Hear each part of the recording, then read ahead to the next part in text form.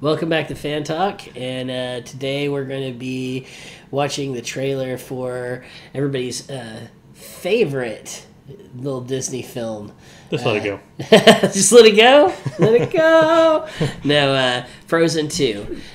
Sequel, which we all knew had to happen. Coming out this November. This November. Actually, I'm kind of excited about it. It looks good. I did enjoy the first one, the first 17 times. Yes, and maybe even the first 20 times. And then I actually enjoyed, watching my daughter sing the songs almost as much as I enjoyed watching the movie. Mm-hmm. But, when you have a daughter and she loves Frozen as much as she does, you end up seeing the movie enough that you have every line memorized. Yes. And so, I love Frozen, but I did see it a whole bunch of times. I've enjoyed the last couple of years apiece. I was really glad when Moana came out. I'm like, yeah, new songs, yeah. And then after a while, I'm like, can we go back to Frozen? So now with Frozen 2 about to come out, I know that this is one that we will both get to go and see opening weekend. So. Yeah, I'm forgetting. Let's go ahead and check it out.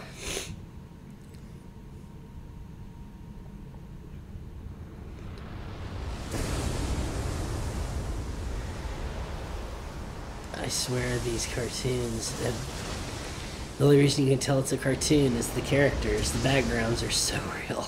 That was even back in the day when Shrek came out, like, was it 99 somewhere around there? They had to tone back the characters from the animation to get away from the Uncanny Valley to make sure that people registered them as cartoons and not, like, attempting to go real.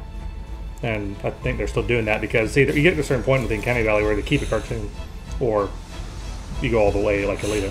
Yeah.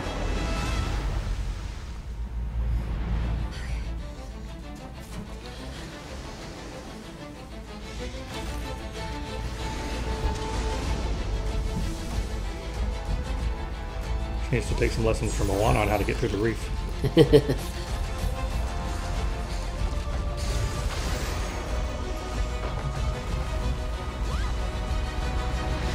Ouch.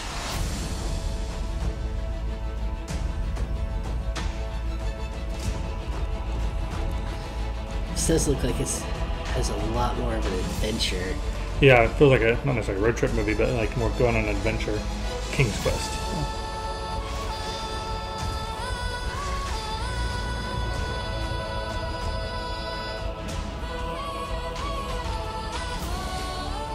Definitely more of an autumn or fall theme.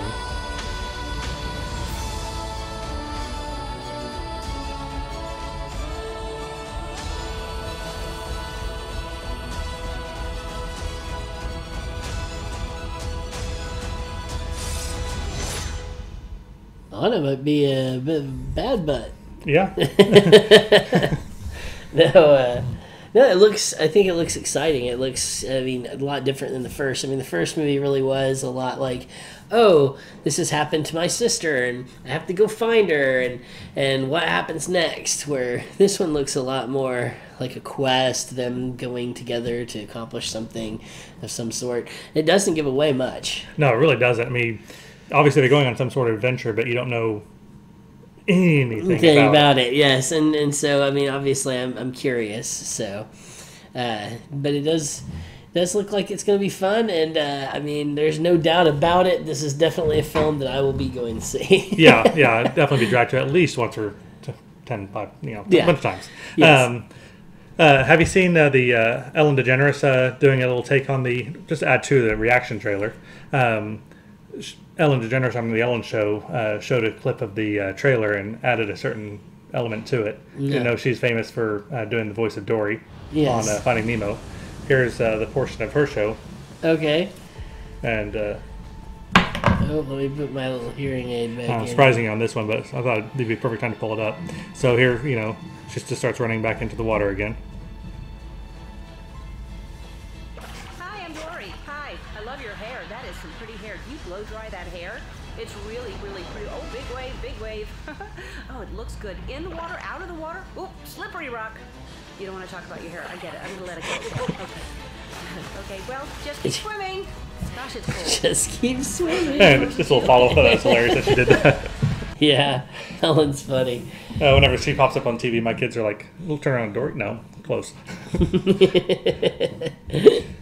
Well, obviously the first movie is a big success, and my little trivia on the first movie is their Easter egg of the author's name in the characters' names. Because written by Hans Christoph Andersen, or Hans Christian Andersen. Yes. And they have the characters Hans, Christoph, and Sven.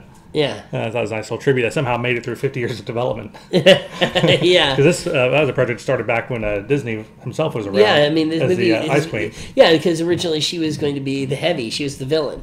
And it had been in production hell, for forever. And it took all these years to finally be made into a cartoon and into a movie. And just tweaking the story and like taking out the heavy element and making it where she approached it, but then became the and also didn't have not relying on a Prince Charming to come and save them all. Yeah, it's like a strong, independent woman don't need no man. Yeah, sisters stay together. So, but actually, I mean, like I said, I really enjoyed the first one. The second one looks like it's going to be good, and we know it's going to do well in the box office. Yeah, so. And Disney's having a tough time this year, so they really need a solid. Yeah, I mean, poor Disney. Not counting Spider-Man because that's also part of the MCU.